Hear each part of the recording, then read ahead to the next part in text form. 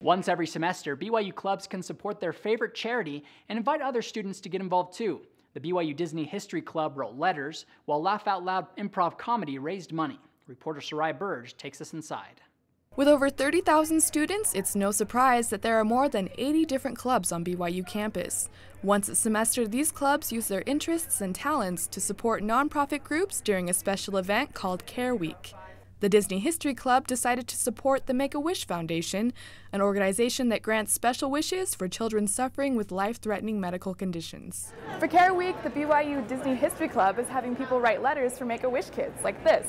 So Brady, what made you guys think about writing these letters? Where'd you get the idea? Well, a lot of us have worked in the parks before, and we know that Disney works really well with Make-A-Wish, so we thought, well, since we're kind of supporting Disney, we might as well just support Make-A-Wish. Another club participating in Care Week was the improv comedy group Laugh Out Loud. Laugh Out Loud club members regularly sell tickets for their comedy performances. And while the money usually goes to producing future shows, club president Nicholas Quinn explained how part of this week's sales went to support the Connections Theater project. We have a member of our club who volunteers for this group that we decided to donate to. It's the Connections Theater project, and they help autistic kids learn through theater, and they just learn different skills through theater training. And so he volunteers for them and helps teach these kids. And so he told us about it, and we figured it was a good use of money to donate to that organization. Club members had the audience rolling to their hilarious improv games, including a three-headed spelling bee monster and the mystery of the missing puppy. It had been 14 years since I'd seen my precious puppy. I suspected he wasn't a puppy anymore.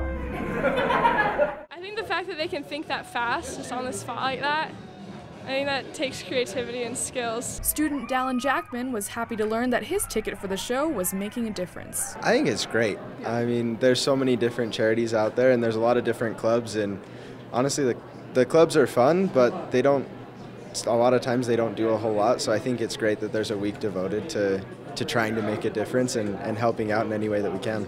Laugh Out Loud performers Chris Schmutz and Kevin Johnson enjoy using their talents to serve others, no matter how nerve-wracking performing may be.